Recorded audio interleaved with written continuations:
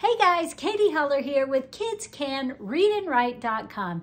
Today I want to talk to you about letters and sounds, more particularly how to help kids learn their letters and sounds when they're just not sticking. What can you do to help those kids who just can't seem to remember them? So the good news is there are 5 things that you can do to really help kids who are struggling to learn their letters and sounds, particularly if they're your own kids, but it works for anyone's kids. So here we go. Number 1, this is a lot for kids who have any kind of visual processing issues, auditory processing issues, or memory issues, which are kind of the hallmarks of dyslexia, right? Kids who have dyslexia tend to have these short-term working memory issues and also processing issues. And so when you have memory or processing issues, one, you have a hard time learning a lot of individual kind of rote facts. It's just hard to get those things to stick. 2, if you have visual processing issues, it's really hard to tell the difference between like a B and a D, or a P and a Q, right? The lowercase p and q, or even the Q and the O, because look at the circles, all that's different is that little mark, or with the M's and the N's, they're almost the same. So people who have memory issues and processing issues have a much taller mountain to climb up than those who don't. You know, if you don't have any memory or processing issues, you look at these a few times, you know, whatever, growing up, and people mention them here and there, and you just kind of get them, and it's not a big deal. But if you're dealing with serious memory and processing issues, it becomes a much bigger deal. So that's what we want to talk about, those kids who are just really struggling to get these. I mean, these techniques will work for anyone, but they really help the kids who are struggling. So one thing, this is just too much information at once. So if you're dealing with somebody who's just struggling to remember their letters and sounds, maybe you only do like 1, 2, 3 at a time, right? You start with 3 and you only show them 3 and you go over them until they can say them back to you. And then you can add, you know, 3 more and then mix them all together, but you just do a little bit at a time. Instead of always going over all of them, you just, you know, really drill like a few at a time. And that can really make a big difference because now the brain isn't overloaded with too much information. Because if you have memory issues, once people go past basically 2, 3 things, you tend to forget them. So that can be with a lot of kids with ADHD also.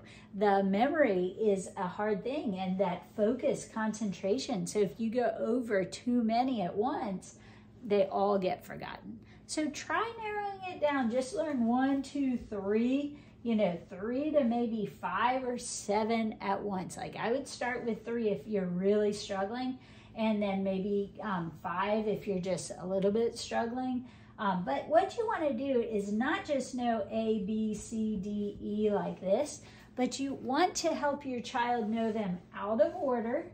Okay, that's really important. So what letter is this? That's a D. What does it say? Duh. What letter is this? That's a B. What does it say? Buh. You know, and go out of order, not just letting them see it. Mix them up, move them around, you know, get letters that you can put on a table or whatever, pull out 3 at a time. Make sure you move them around. They can recognize them anywhere. But you also want them to know, you know, the sound. So make sure letters and sounds are going together. So I know this says B, or this is a B and it says ba. I know this is a D, it says da, si, ka, that kind of thing. So remember, first step is just do a few at a time so you don't overload the memory. Once they really have shown you that they can name those few, wherever they are, scatter them around on the table, pull them out, surprise them, play games. You know, once they can tell you they know those few, well then add a few more until you can build up to all of them. But you don't want to just throw them all out at once because, whew, too much. And Also be patient when you're doing that. Make sure that you're being very understanding, even though you just told me this is C and it says K. Don't be surprised when I forget that a few seconds later. I promise, it's not that I'm not trying or don't want to know it. I literally cannot remember it if I have short-term or working memory issues and I have not committed this to my memory yet. So don't be surprised if I just told you it's 2 seconds later and now, you know, it's forgotten again. Don't be surprised by that, and don't be angry by that, and don't, you know, point fingers. Just say, oh, that's C, it says K. And take the anxiety out, because here's what happens. If you push it and you're like, you know that, I just told you that, you're not paying attention, blah, blah, blah. You know, you're going to raise your child's anxiety, and then guess what's going to happen? They're really not going to remember, because now they're all buzzing with anxiety, and their brain is not free to learn. So you want to do the opposite. If your child's having trouble learning, you want to make it relaxed. You want to make it fun. You want to make it a good time, because kids learn best when they're having fun and aren't worried. So the more you can make it a game, something really fun, something with prizes or whatever, that's going to stick a lot better. So just take it down to 3, 2, whatever's manageable. Start with 1, doesn't matter, you know, build and quiz and all that, but do a few at a time. That's number 1. Okay. Number 2, one of the things that's really helped me help kids learn their letters and sounds very quickly is to help them associate letters with things, to help them see pictures in the letters. And also it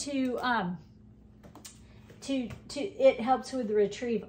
So like for A, you know, first thing I'm going to do is I'm going to make hand signals that look like the letter. So when I'm working with a kid who's really struggling, we're going to make hand signals. I'm going to say, this is A, right? I'm going to show them A. And what does it say? Ah. And so I'm going to have them do A, ah, making a hand signal. For B, I might say, oh, B has the 2 big bellies, so let's make 2 big bellies. You know, this is B, ba. And we're going to move our body with the letters. Now, this is really good for kids who have ADHD, who need to be, you know, physically involved. It's good for dyslexics with retrieval, because now I've got something to build a story for. And remember that also ADHD and dyslexia often go together. Same with autism. So we have a lot of overlapping things, and the more you can bring in different modalities for learning, the easier it's going to be for them. So, you know, B, ba, and I'm just doing that with these right next to each other right now. I like starting with the capital and small letter together so they can get used to what they look like together. So I'll just write 3 on a sheet of paper even, and go from there. And then I'll just point out of order, you know, and we'll do the hand signals. This is C, cut. It's like the handle of a cup, right? Or I pick up a cup like this. So C, cup for cup. So I'm going to help them see, you know, the picture with my hand. I'm also going to help them see a picture when they look at it, right? So that they can see that hand picking up the cup, or they can see the belt sucking in the belly. I'm going to make association so that when they see that from now on, oh yeah, the belt one, right? Ba, right? A lot of kids, it's just a memory issue you have to get over, but it's often mixed with processing also. So they might not hear it very clearly if they have auditory processing.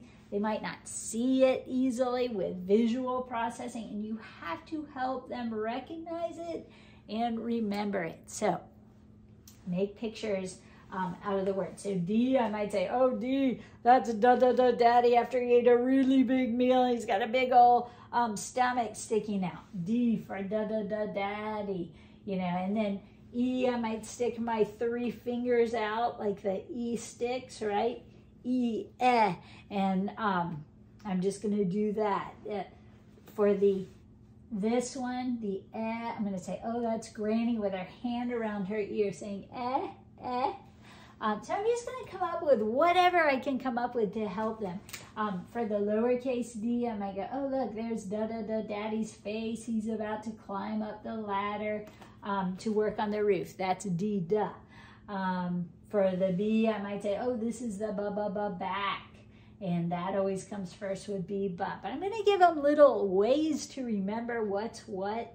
F, I often say this is a flower, and it's all wilted because I am famous for not watering my flowers, so they wilt. So I always tell the kids about that. The F is the flower that's bending down because it's wilting, because it didn't get enough water. You know, you just come up with whatever makes sense to you that helps your child see it. So the G, I might say, oh, this is the girl's face. Here's her long hair hanging down. For the H, I don't know, I got erased a little bit. Just put that back there. For the H, I might say, this is a horse with the horseback rider's back sticking up. I, the ice cream falling off. J, I'm dipping my finger in jelly. So, you know, just whatever you can come up with. K likes to gobble up letters. He says as his mouth moves. L, lick up the licorice stick or the lollipop. M, I always say, is like mountains. N is like a nut that got cracked open. O, the mouth wide open. All, but you see, I'm just coming up with silly little things, but it helps them keep it straight. Remember, it has some kind of, you know, vision and memory, a story attached really helps. So that's number 2, is help kids see pictures. And remember, you can do that with hand signals. And you can also do it with pictures, like there's the apple with the stem. You know, whatever you need to come up with. P, we've got the panhandle first, so we don't get burned by the pan. Q, I would say, here's the queen's face, and here's her straight hair down because she doesn't want to get tickled by it. So she's different from the girl. Right? Because she won't curl her hair under her chin. If she curls her hair, it's going to be away from her face because she doesn't want to get tickled by her hair and start laughing when she's talking to everyone. Whatever you can come up with, right? Rainbow for the R, rainbow. A snake for the S. Time out. You know, whatever you can come up with, that's what you want to help them with. But come up with the ways, like you, I always say, gets punched in the stomach. Oh, why'd you punch me? V is a vulture with his wings flying in the air. And if they don't know what a vulture is, look it up. Show them a picture to help that memory. W, that's the waves. It says wa for waves. X, ks. Make sure they understand it's like a k and a s put together. Ks. And then Y, I'll do my arms up. Why do I have to do all the work? Why, yeah. And Z, zip. You need to zip it up, right? Ziza. So that's number 2, is help your kids see pictures in the letters. So if you really reduce it and just do a few at a time, and then you help them see pictures in the letters, usually that's enough to help. But let's go over some more, because just in case you need more tips, I want to give them to you. So 3 would be to make it tactile. Make it so they can feel the letters. You could do sandpaper letters. You could have them trace the letters in shaving cream on the table and say the letter's name and sound as they do it. What else? Anything that gets their fingers involved, right, helps them feel it. You could, like, Play-Doh letters, right? You could make letters out of Play-Doh. That'd be fine. But anything that's tactile, that gets them touching, you could have them just trace them and say the letter sounds while they do it. So some kids need that tactile ability. And again, the hand signals, right? That's very tactile because they're using their hands. So those are all good things you can do. And for kids who really want to be outside, go outside, learn them outside, do them in the dirt.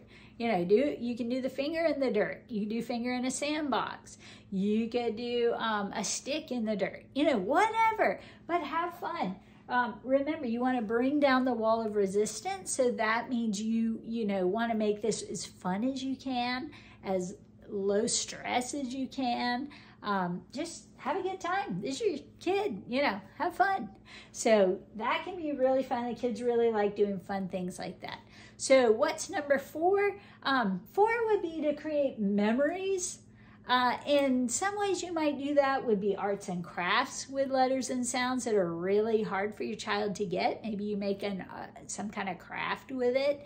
Maybe you make alphabet cookies. You make a whole bunch of nothing but D's that day, or whatever the hardest letter for your child is, or a few hard letters, and you talk about, oh, can I have the D one, so I can make some more D's, or oh, can I have the P cut out so I can make some P's, and talk about it and trade them and use them, all that.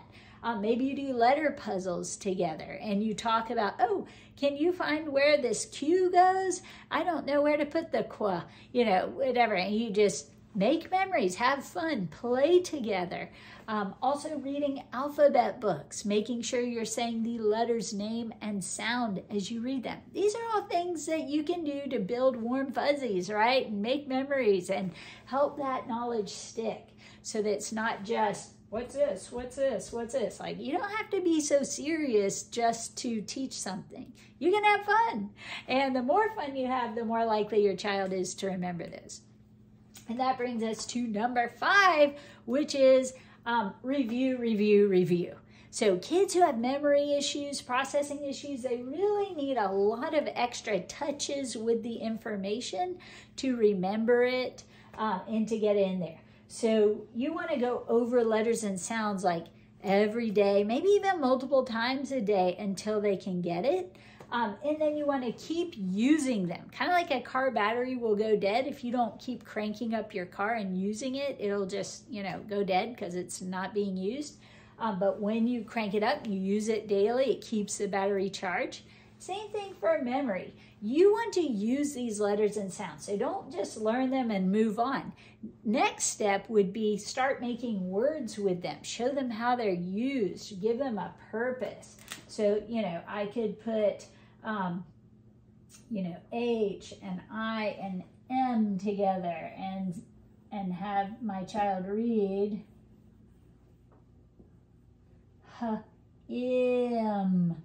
him, and we can talk about it, use it, we could write, this one can put an S, an I, and a T together. Can you see that? I hope so.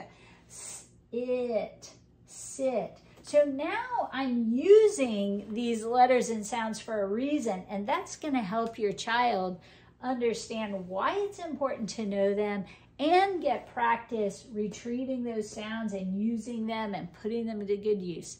And you can have them sit when they read the word sit, or whatever word they're reading. You can come up with things that they can do. You can come up with things they can point to, whatever. But have fun, again, and show them how letters and sounds are used. But that's a great way to review them. Once they get the basics down and they can recognize them enough, then you can really start using them, especially those letters that are tricky. Make sure you use them extra. And that way they get a lot of extra practice making those sounds. So I hope that helps, guys. One thing, I've got a book called Alpha Basics that I wrote, and if you need, sheets for writing the letter, or you need help helping your kids learn to identify words that begin with that letter, or you know, you just want some extra letter sound work, you could look at that. You could get that and work with them on it. But remember, the best ways are have fun. So if you do worksheets, make sure you're having fun and saying things like, oh, I can't wait to see how you write your letters today. Or, oh, I can't wait to pick out some, you know, words that begin with these sounds with you. You know, make it an I Spy type game. Can you find any words that begin with that? Or one of the pages has find the letter, and they have to find the letter in a bunch of letters. So, you know, have fun. Treat it like an I Spy. Don't just say, oh, we need to go do work on this, you know, but have fun. Present it like a game, because kids don't know the difference unless you make it seem not fun, and then they won't want to do it. So if you want your kids to get extra practice, look up the Alpha Basics product. It's on my website, kidscanreadandwrite.com, and is spelled out, Kids Can Read and Write. It's also, there's a program that includes it. The Black Belt Reading Program includes the Alpha Basics book, and you can get that when you're working on the letters and sounds section. But that is found at kidscanonlineacademy.com or at kidscanreadandwrite.com. You can get it either place, but it's a little easier to find at kidscanonlineacademy.com. And that program not only helps you cement the letters and sounds, I've got videos on the hand signals, how to help your child remember them, all that, but it also goes through the entire reading process. So I take you through learning how to read your first words, CVC words, and vowel consonant words, and how to read words with blends, and then how to read words with all the tricks. And if you're needing a guide to help walk you through all of that, and you just want something, you know, where somebody's going to actually teach your child and teach you if you don't know it yet, it's a great program. I've spent years making it, and now it's finally on the market. So if you need it, go to kidscanonlineacademy.com and look for Black Belt Reading. And it's all there for you. You just follow it, and it will teach your child to read if you go through and do all the things. There are packets to download for each step along the way, and you just work through the packets and use the videos for support as needed, and you'll see your child learn to read and write. So that's, I mean, I say that as long as your child is able to learn, I've not seen it not work with anyone who has done it. So hope that helps you. Hope it helps you. If you have questions, or you know you get it and it's not working, contact me so I can help you over the stumbling points. But it's there for anyone who needs help and needs a guide, needs to know how to work with their child and what to work on, and just wants it all laid out and done for you. So I spent years of my life so that I could save you years of yours. And hopefully your child lots of struggle, because it's made for kids who typically struggle, but it's good for anyone. It will teach anyone. I say anyone. I can't promise you anything. You have to do the work. You have to, you know, do what you need to do, but it does take you right down the path. So hopefully that's helpful for you. If it is, go look for it. Otherwise, just watch the videos here and let me guide you along the way as best I can through videos like these. So hope that helps, guys. Remember, 5 things you want to do. Cut these down. Don't put so many at once. Just start with maybe 3 and then build to 4, 5, 6, 7, and slowly add as your child gets comfortable with the ones you've already taught. Second thing, remember, help them see the differences in letters by showing them pictures, things they look like, helping to give them associations, do hand signals, all of that. Third, get tactile. Make sure they're touching it. If they're touchy, you know, feely kids who need to touch and have it in their hands, try those sandpaper letters, writing in shaving cream, building Play-Doh letters, whatever. And don't forget those hand signals. They're really helpful too. And then also create memories by reading, playing, having fun. doing all the fun things, baking cookies, you know, bathtub letters, refrigerator magnets. Just have fun. Like I used to teach my kids while I was pushing them on the swing. I would teach them the tricks that way. I'd say, oh, do you know what says shh? And we just talk about it as I just push them on the swing, and we were just having conversation, right? It was no big deal, but it helped them learn those tricks while we were making memories, while we were having fun. And then finally, review, review, review. If you have a child with memory issues, expect to have to do a lot of review. So while my program will take you down the path, show you exactly what to do, it's up to you to do the review, review, review, to work, work, work. You know, you got to get in somehow. It's not magic. You have to do the work. You have to do the review. But I promise you it will be well worth it, because kids who struggle end up having a lot of trauma, and we don't want your child to have that trauma. So if you're already seeing it, get on the ball. Don't put it off any longer. Don't wait. It's not because it's not developmentally appropriate. You've got to present it in a way that works for your child's brain. And you need to start doing it sooner rather than later, because kids who have struggles need more of it, not less of it. And don't give up. You know, don't give up. Usually I can teach kids to remember their letters and sounds within 2 weeks of using these techniques. Sometimes a month, sometimes 4 weeks, right? But that's in severe cases. So usually within 2 to 4 weeks, kids can learn all of their letters and sounds. This is not something you need to spend years on, hopefully, unless your child's just really impaired somehow. This should be a 2 to 4 week process. You know, if it's taking longer than that, you probably need to look at how you're presenting it and see if you can fix any of that. Or if your child is profoundly, you know, impacted by some kind of memory or processing issues, you may have a bigger struggle. So in any case, you still have to do it. You still have to get through it. So remember these 5 tips. Hopefully they help. If they're not, let me know what you're doing and I'll try to help you out, because I've never seen kids who couldn't learn the letters and sounds as long as they were capable of learning. So I'm not talking about teaching somebody who's not capable of learning, or speech or sight, or, you know, something like that. But I'm talking about kids who have average, you know, IQs, but who are struggling for some reason. And they might have some memory or processing issues. That's usually the culprit. But you can get past those with these techniques. So good luck. Let me know how it goes. Contact me if you need more help. You can contact me through either website, kidscanreadandwrite.com or kidscanonlineacademy.com. Good luck. Let's get your kids reading.